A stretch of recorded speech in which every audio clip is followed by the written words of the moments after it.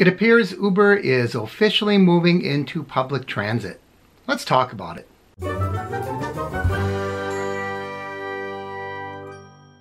Welcome everyone. It's Joe time. I'm Mark. This is Mark's Travel Time. If you're new to the channel, I'm going to ask that you click my face in the corner to subscribe. And don't forget to ring that bell icon up above so you know when I post new videos. This is an interesting story. It comes to me from TechCrunch, and the headline reads, Uber pushes into on-demand public transit with its first SaaS partnership. Now, what that SaaS means is software as a service. So let's read the article. This is incredibly interesting, and I would love to hear your thoughts on this. Uber will manage an on-demand service for Marin County in the San Francisco Bay Area with a software as a service product, that's the SaaS, as part of the ride-hailing company's broader strategy to push into public transit. Now, we know they already sort of tried to push into public transport by acting as a ticket agent. I've kind of compared that to, Ticketmaster, where you can get your transit tickets, whether it be, for the train or the bus or whatever the public transit is, and you can do that through Uber. This is really a strange one. I have to admit it doesn't make a lot of sense to me, but maybe those of you out in San Francisco can clarify. Let's go on. Transportation Authority of Marin, TAM, will pay Uber a subscription fee to use its management software to facilitate requesting, matching, and tracking of its high occupancy vehicle fleet, starting with a service that operates along the Highway 101 corridor. So what they are going to do is pay Uber to have access to their app, is essentially what's happening. Marin Transit trips will show up on the Uber app and let users book and even share rides. All right, now this just seems weird to me because you're limited to a certain area, the 101 corridor, and it's essentially rideshare. There's one reason that I could see this may interest people, but all the other things completely baffle me. Let's go on. Users in Marin County will see a new option called Marin Connect when they open the Uber app. The feature allows customers to book a ride in the 6-seater and wheelchair accessible vans operated by Marin Transit. That's the only benefit I can see right now, is if you need a wheelchair accessible vehicle, they have it. Beyond that, you tell me. Fares are $4 per mile or $3 for Marin Access riders. This is the part that baffles me. $4 a mile. Why not just call a regular Uber? You are limited here to where you're going in that 101 corridor. You have to be able to do a shared ride, so it's like Uber Pool. Right now you can hop on a bus for $2 in Marin County, or you can get an all-day pass for $5. Why are you going to pay $4 a mile and have all those limitations and restrictions on you? I don't know. There is no booking fee, Uber said. The app will allow riders to share the ride if they're traveling in the same direction. For now, the maximum occupancy is 2 riders. You got me. Maybe Corona? I don't know. To me, I don't see the benefit. You're paying a lot of money, $4 a mile. You're limited to where you're going to go. You have to share the ride, and it's limited to only 2 people. So if you have 3 people in your group, you can't even use that as a cluster of folks. I don't know.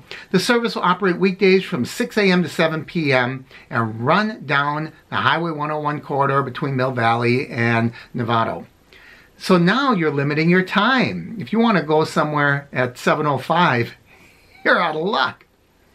The deal marks the first SaaS partnership for Uber and likely a pathway moving forward. I'm not too sure.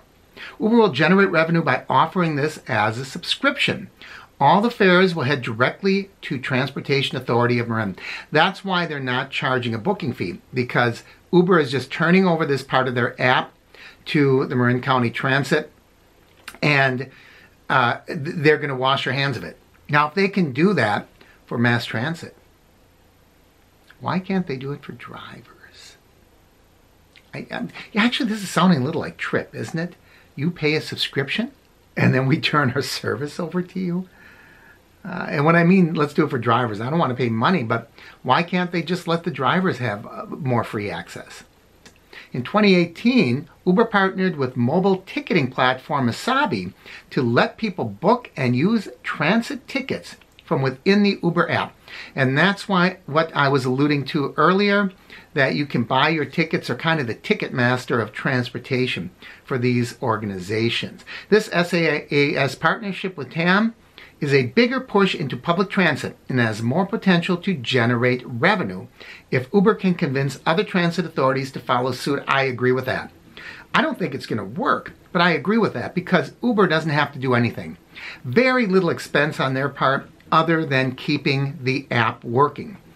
In a way, this could be their savior, right? If they can find enough organizations that see the benefit to having a fully functional app already in place, all they have to do is pay a subscription fee and they can get this thing running. Here is, I think, a real potential problem. If TAM says, hey, this is really working real well, why don't we just take all this money that we're paying Uber and get a software development company to create an app for us, and they can put all of that to rest. Can you guys hear that? Tap, tap, tap, tap, tap, tap, tap. I apologize for that. I don't know what's going on in the world, but we're going to ignore it. The video is almost over. TAM is also partnering with Uber to launch its first to last mile voucher program to and from transit stops. These vouchers can be used for Marin Connect as well. I don't know. Now you're paying for the voucher. Is a voucher included in that that $4 a mile fee? Are you paying an additional fee? They're not making that clear. I guess if it's getting your foot in the door, I could see potential. From a user perspective, this does not look appealing to me. If I'm paying $4 a mile, I'm calling Uber or Lyft. $4 a mile, that's a lot of money. I mean, they say you don't have a booking fee. Okay, what's a booking fee usually? It's around $4, isn't it? I think it's $3.65 in my area. So for the first mile, you're trading for the booking fee on Uber. And after that, I don't think that you pay $4 a mile. Not only that, you're not limited to the 101 corridor. Not only that, you don't have to, have someone you don't know ride with you in your same direction. It's sort of like a really expensive Uber pool in my mind. But I could be missing something. All I'm getting is what this article is putting out. And sometimes we don't get the whole story. So what do you think? Does this have a future? Or is TAM simply going to use Uber to launch, and if it works out, they can develop their own system? If it doesn't work out, yeah, it was a good experiment. They're not on the hook. It's interesting. It'll be something to keep our eye on. As always, I encourage you to like and share the videos. Please leave your comments down below. If you haven't already, I encourage you to subscribe by clicking my face in the corner and ring the bell icon up above. That way you'll know when I post new videos. Thanks for watching, everyone. I'm Mark. This is Mark's Travel Time.